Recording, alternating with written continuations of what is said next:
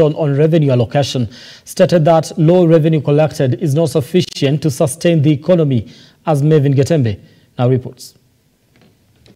Appearing before the Budget and Appropriation Committee, the Commission on Revenue Allocation has hinted at the possibility of Kenya increasing tax rates due to the low revenue burden, saying that the amount of revenue collected can barely sustain the country's economy. In the 2022-2023 financial year, Nairobi, Kiambu and Mombasa counties were ranked as the highest counties with pending bills, as Makueni, Kakamega and Nyamira ranked as the lowest. Bills, a significant amount of them are by the county executives, and the county assemblies only have 1%. So 99% of the 164 billion, amounting to 163 billion, is being held as pending bills by the county executive. That equally compromises businesses, and we correct taxes for the businesses. In terms of singling out our city county, which is Nairobi City, out of the 163 billion pending bills, the highest pending bill is for Nairobi County at 107 billion.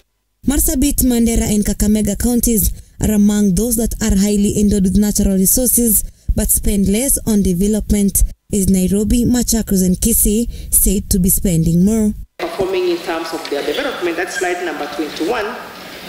You see that the counties with the highest resources on development are the counties which are also marginalized, to include the county of Marsabit. On the slides to your right, we have Marsabit spending about 44% of development. Among the issues raised, the committee sought to know as to why the country spends more than it can raise in its revenue. Why we are spending